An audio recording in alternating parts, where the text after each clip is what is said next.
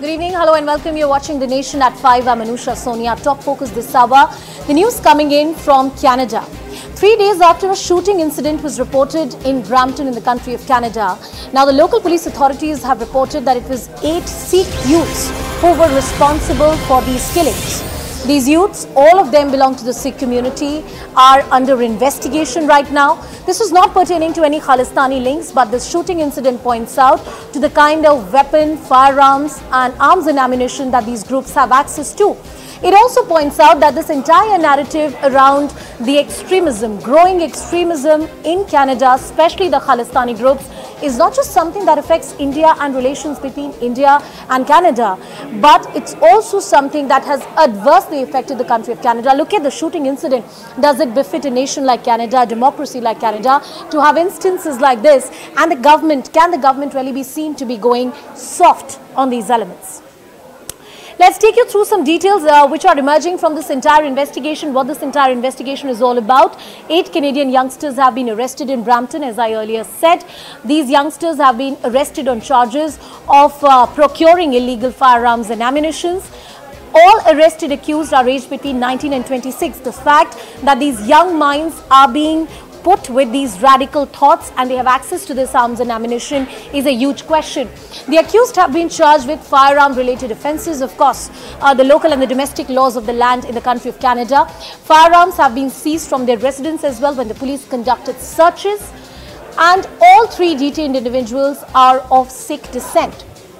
This points out that the minority community, the Sikh community in this country, action after information was given by a source in local Gurudwara. India has been pointing out that how these religious places of worship, much revered religious places of worship, have become centers of extremism.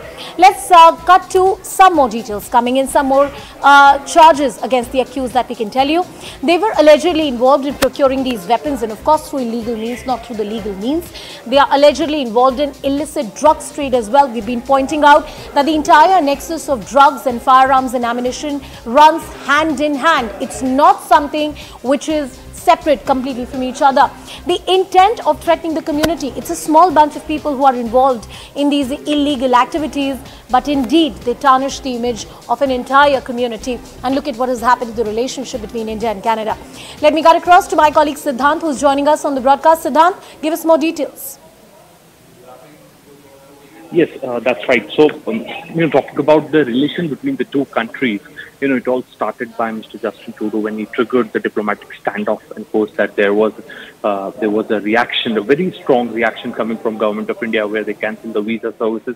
Then obviously they have asked Canada to reduce the strength of diplomats in the country. Now, the Canadian side has started dropping the hint that India and Canada are going to sit for a private talks, because Canada has realized that the countries that Canada was banking on for the support against India, those countries have not stood with Canada, or perhaps have not even issued a single strong statement against India. And this is perhaps the reason that now they are on a back foot. In fact, domestically also, they have given security to the High Commission.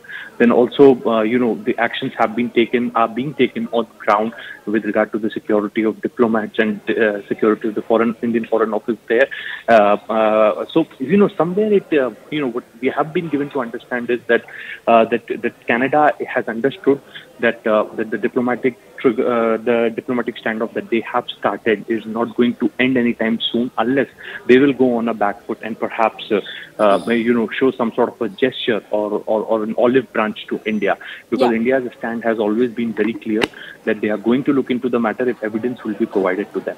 Siddhant, let's also talk about the fact that these instances that have been reported point out that the growing extremism that India has been taking up with Canada, the growing extremism within certain sections of the Sikh community, which has been targeted, which has been a victim of this illegal funding flowing in from Pakistan, the illicit network of drugs and firearms, and how young impressionable minds are being targeted, is not just something that affects relationship between India and Canada, but even domestically, it is affecting the law and order situation. Multiple instances were reported in Surrey as well. So there are pockets in Canada, there are cities in Canada, counties in Canada, which are adversely affected by this crisis. Yes, that's right. It's not about drugs. It's also about the money laundering and how the unemployed youth in Canada, because unemployment is all-time high.